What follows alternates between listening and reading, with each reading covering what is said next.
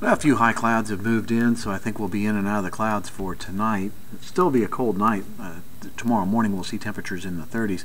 Notice the disturbance down to the south and west of us. That will continue to stay down there, but we'll have a few clouds move in, but then by tomorrow morning we'll clear out, and then by tomorrow afternoon another area of clouds will start to move in, and it looks like those temperatures will be only in the upper 40s. Same thing on Thursday with highs in the 50s.